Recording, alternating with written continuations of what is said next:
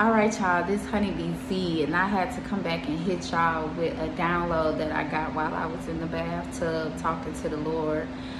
The previous video was religion versus spirituality, and it was a good video, but I felt like I could have said more, but I had already uploaded it and shit. But I receive all my clarity and all my downloads in water or near water. So I just got out of my little bubble bath, my little bath soak, and I was talking to the Lord, and he gave me the, I guess, analogy or the breakdown of religion versus spirituality. And what came to me was like, with religion, you know, anybody can walk in the church and come to service and pick up a Bible. Anybody can get baptized. But with spirituality, you finna put in that work. And then what came to me was like, you know, anybody could walk into a church and pick up a Bible or praise God and all that good stuff. But are you going to have the discipline to continue to get up and do that intentionally? Not getting up because, man, it's Sunday, let me get my black ass up and go to Sunday school. No, it's like, are you going to wake up every Sunday with the intention, like with fire up under your ass, like, I gotta go praise God today. I gotta go show my gratitude. I have to go show my reverence, you know. I have to go worship for all the wonderful things that God has done in my life, you know. And I think that's the breakdown between, and the lighting is horrible in my house. But because I'm looking at my lips, I'm like, they look black as fuck. But that really is the difference between religion and spirituality. Religion is a system. You know, you get up, you come here, you do this, you do that, you pay your fare, you pay your tithes, and then you go home. But are you really getting anything out of it? Are you putting in the work? Is it discipline behind that? Is it intention behind you going to church every week? And that's what I feel personally, what breaks down religion with spirituality. With spirituality, you're finna be changed. I know I've been changed. You know, like, spirituality is that real connection with God. Like, are you willing to be stripped to be made new? Are you willing to surrender your life to me? Like, really put your life in my hands, not worrying about no bills, not worrying about that job, not worrying about that bitch over here or that nigga over here. Are you really going to put your life, your heart into my hands so that I can protect it, provide for you? Are you willing to surrender habits, people, places, things? Are you willing to be stripped of your old life so I can create in you a new life, a renewed mind, a renewed heart, a renewed spirit? Are you willing to feel the isolation and be in isolation as you are being made new? Are you going to have the willpower and the discipline to be self-aware and realize that, hey, in order for some shit to change, I'm going to have to change? Like, that's what spirituality is to me. It's, yes, with religion, you going to church, you praising God. With spirituality, you may not go to church, but you're praising God, you're praising, you know, your ancestors, your people, and all that stuff. But you really got to put in that work to really have that full-blown connection. You feel me? Like, full surrender. And most of the people in the church that I know that are Christians, they haven't fully surrendered. Yes, you getting up, going to church every Thursday, Saturday, Sunday, whatever days you go, but you still worried about that job. You still worried about what this bitch saying.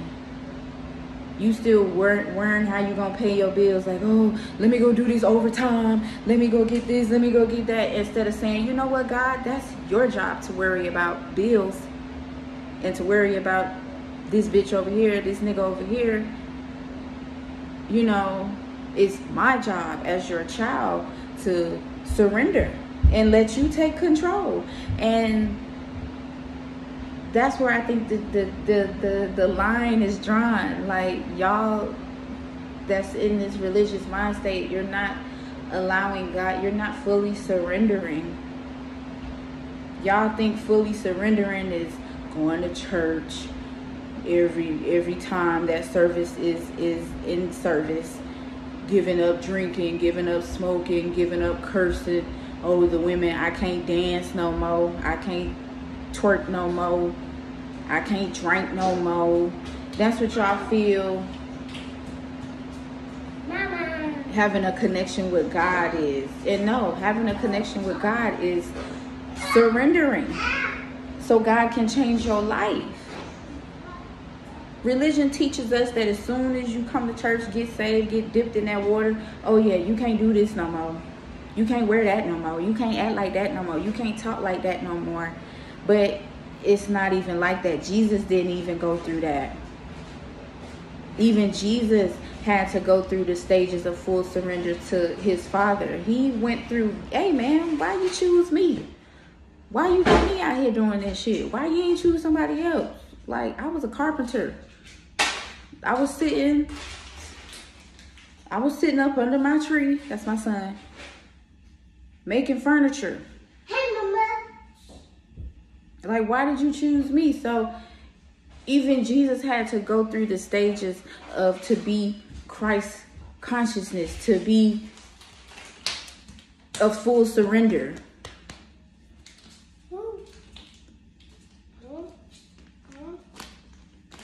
So to think that Jesus just woke up and said, all right, God, you got it. I'm finna do what you say. Stop. What? No, it wasn't like that. It wasn't like that at all. Even Jesus had to go through these steps of being stripped and fully surrendering. So I just wanted to give y'all that little download that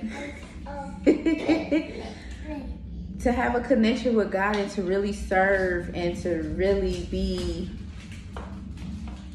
Christ conscious, as y'all, you know, y'all religious folks say and shit, to really be following God. It really takes you to surrender. It really takes you stepping outside of yourself to say, well, you know what, God, it's all about you. It's not about me. I'm not living for me. I'm living for you, your glory, your victory. I'm just a vessel.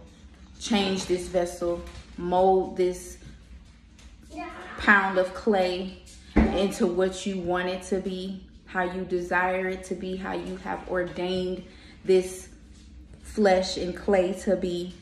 And me, I do my job and I just surrender. And surrendering is not easy. Surrendering is not easy at all. But as you go through the stages of, you know, self-awareness, self-acceptance, and saying, you know what, this is what I really want. I want a connection with the Father. I want a connection with Source. I want to be able to have a beautiful life.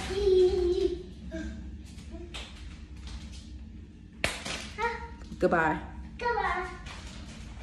I want to be able to have a beautiful life. I'm willing to put in that work. It's like, people can say they want to lose weight and go to the gym every year, every New Year's resolution.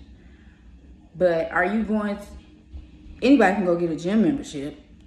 Anybody can pick up a Bible.